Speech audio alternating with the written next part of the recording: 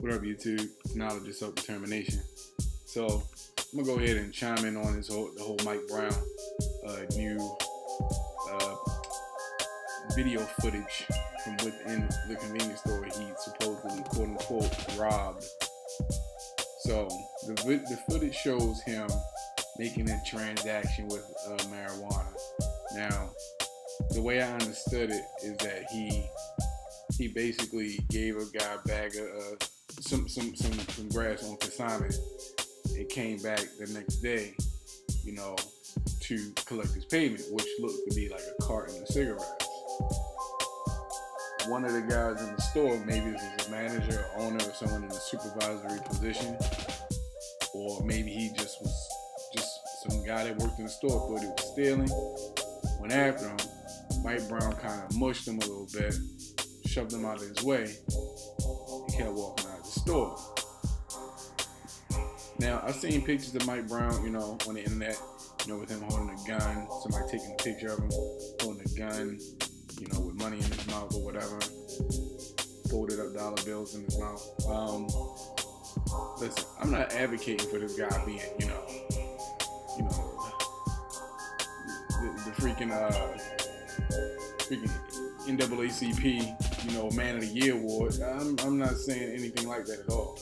I'm not advocating for what this man may or may not have done in his life outside of being killed by the police. But what I am advocating for is the continued abuse that black people receive from law enforcement, and by extension the judicial system, who not only wrongly convict black people and give us unfair sentencing. We already know that there's disparity within sentencing in the judicial system and the court system, you know, but also the rate at which officers are not punished for crimes against black people. And again, like I said, I'm not advocating for anything. For all I know, and I'm not trying to, you know, insult this man's family or anybody. I don't know what kind of man he was, you know, other than what the internet is saying about him. And that's all. I'm not saying, and it's not all well and fine either. He gets caught for breaking the law and committing crimes. He should go to jail for that, right?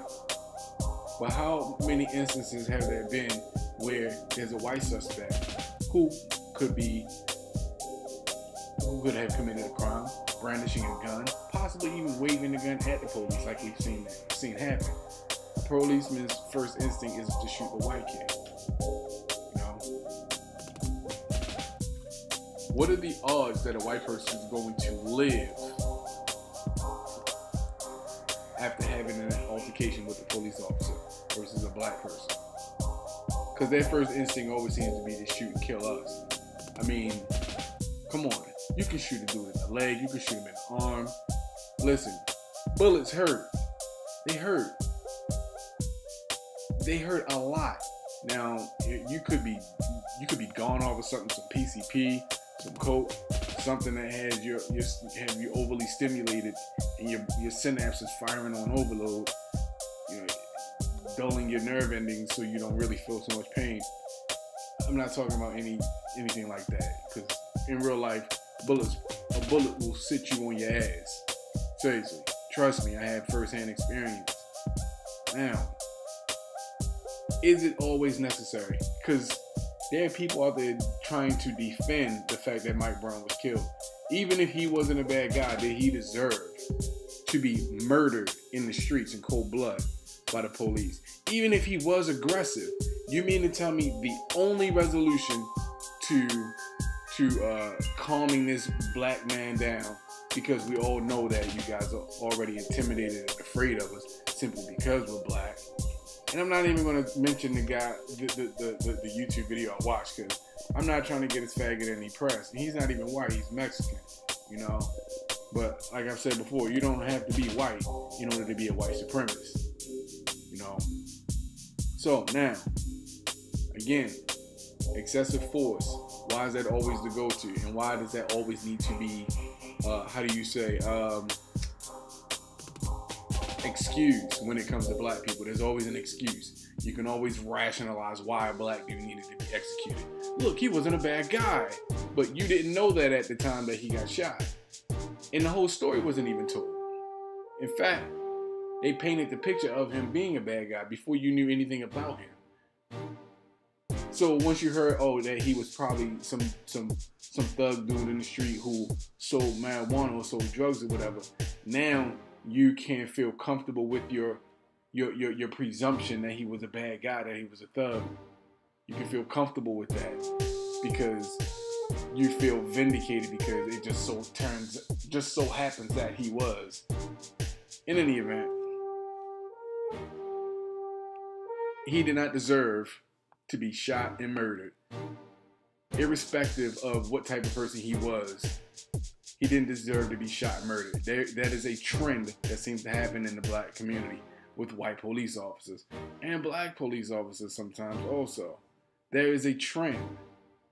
And I'm sorry, and I'm gonna say this, but if you can actually justify why this man deserved to be shot, and in the same breath,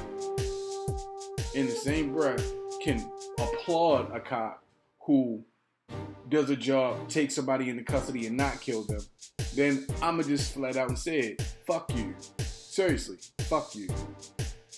Because plenty of white dudes and Mexican dudes do shit that they should get their heads blown off for. They get grazed and taken into custody.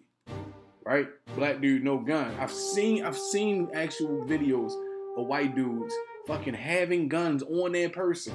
Having a gun. And just having a nice, calm, rational conversation with the cop. Oh yeah, I have a permit for that. Oh yeah, no, it's my legal right to carry this. And they check it and there's no problem. A black dude, oh yeah, I have a legal right to carry this. You get shot 7 fucking times.